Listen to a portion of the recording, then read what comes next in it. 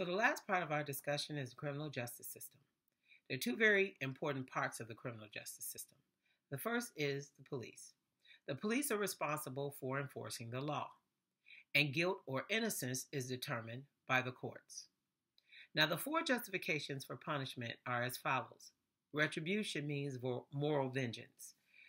That means that the state will bring charges against or will charge someone with a crime and then prosecute them on behalf of the victim so that the victim or the victim's family doesn't feel that they need to take the law into their own hands.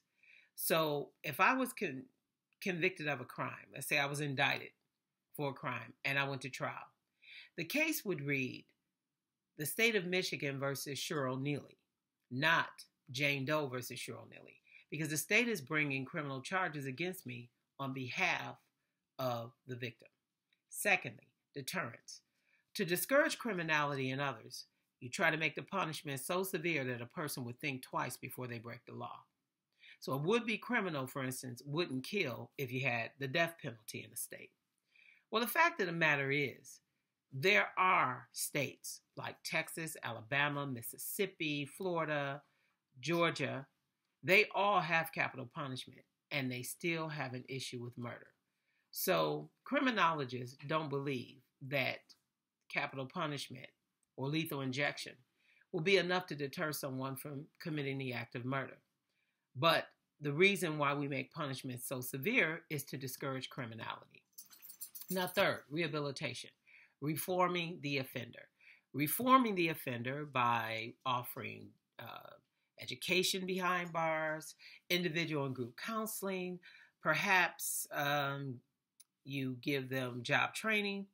This happens in the juvenile criminal justice system more than it does adults, because increasingly the United States has moved towards a tough on crime stance. So we no longer offer rehabilitation to adult offenders. And finally, societal protection.